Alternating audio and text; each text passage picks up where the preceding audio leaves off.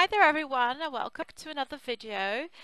Today I'm guest designing for Chickaniddy and I'll be using this beautiful collection.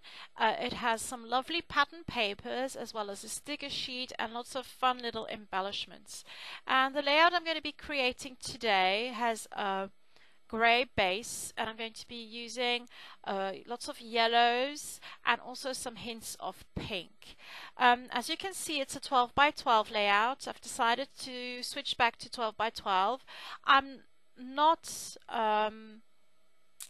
leaving the A4 size to one side. I think I'll just mix both sizes up.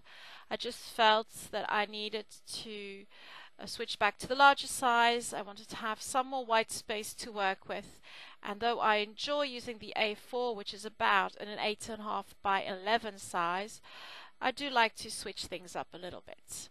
So I hope you enjoy the video. It's a pretty basic layout. I'm using a lot of my design principles, which is just layering different papers, working with different designs, so larger patterns and then smaller patterns, as you can see here with the fun take on a diagonal stripe in the grey and white paper, then a really smaller diagonal stripe with the yellow, and then that smaller pattern with the pink.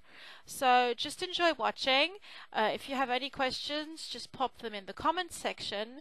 I really loved playing with these amazing collections, and I hope you learned something. See you very soon. Bye bye.